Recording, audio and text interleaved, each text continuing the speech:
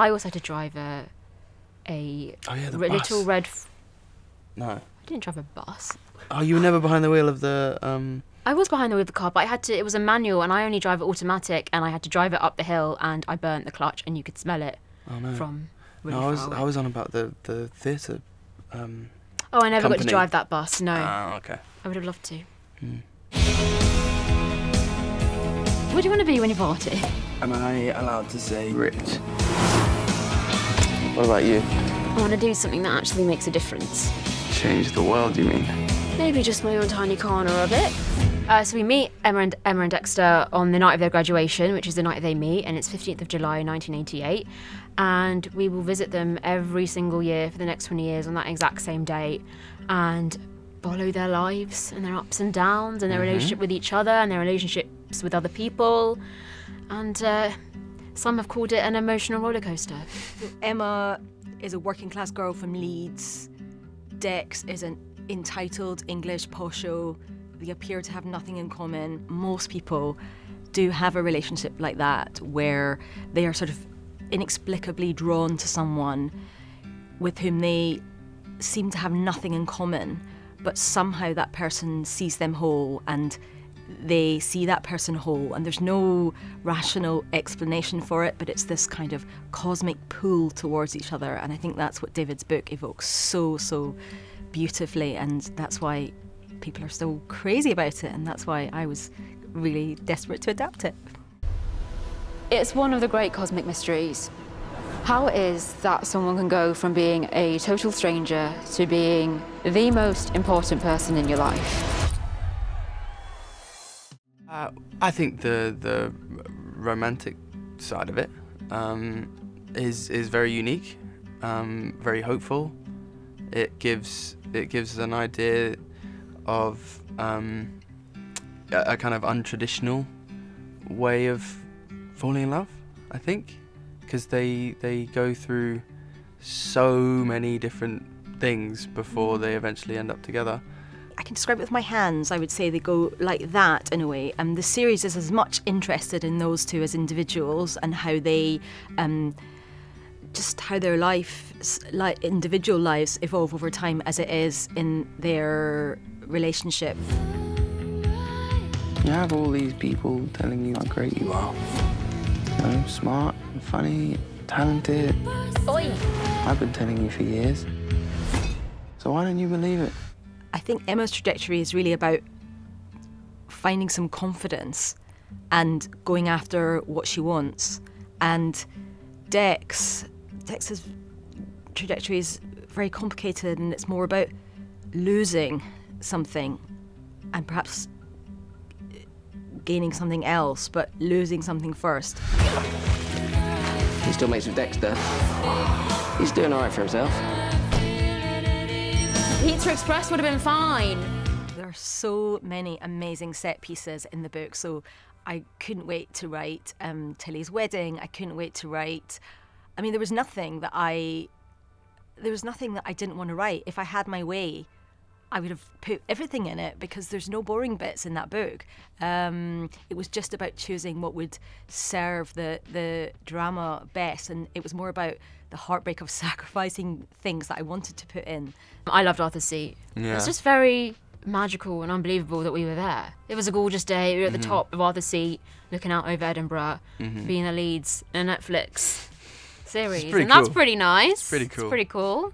The second day was less fun for me because I got food poisoning right as we hit the top of the huge hill, and we had to just keep filming no matter what state I was in. I was far to fall after the first day. Yeah.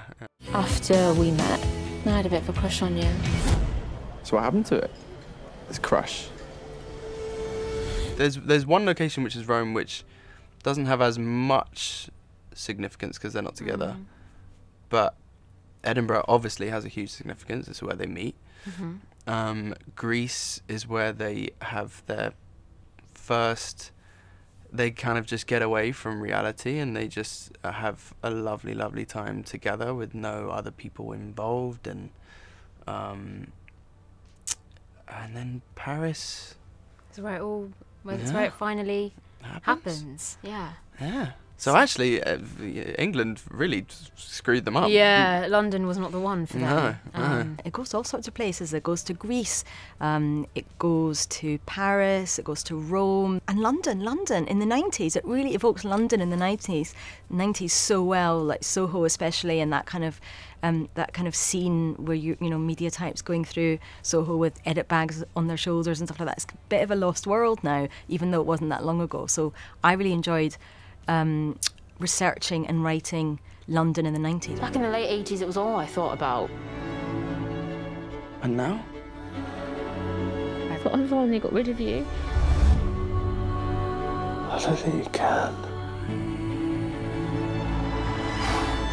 Well, we never lived the 80s. We sort of barely lived the 90s. I can't remember loads from the noughties.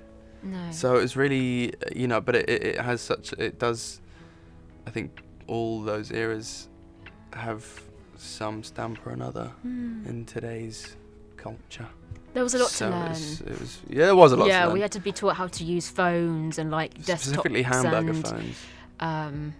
pay phones and like You had to do a lot of typing. like with the typewriters Yeah. and because we just didn't. We were like, what do we do with this?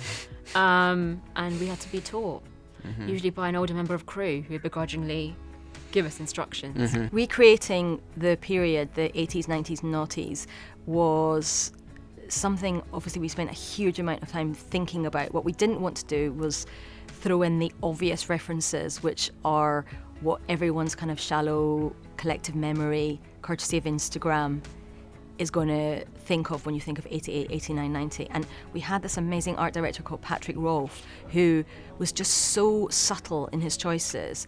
And one of my favourite things about the series is the incredibly sort of low-key but precisely accurate way that Patrick evoked the moment across the years. So I think that works so well, dovetailed with Matt Biffa's music, and I should say Matt Biffa and David Nichols' music, because David was all over that soundtrack.